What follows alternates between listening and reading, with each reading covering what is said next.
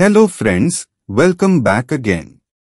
In this video we will see JavaScript interview question, MVC versus MVVM, what's the difference? Confused between MVC and MVVM? Let's break it down in 60 seconds. MVC means Model View Controller and MVVM means Model View Model. Both are architectural patterns used to separate concerns and organize code in front-end or full-stack applications. Let's understand MVC pattern.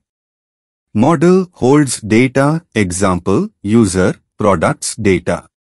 View is UI, what the user sees. Controller handles input and updates model view.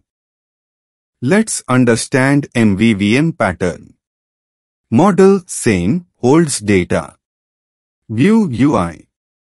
View model binds view and model.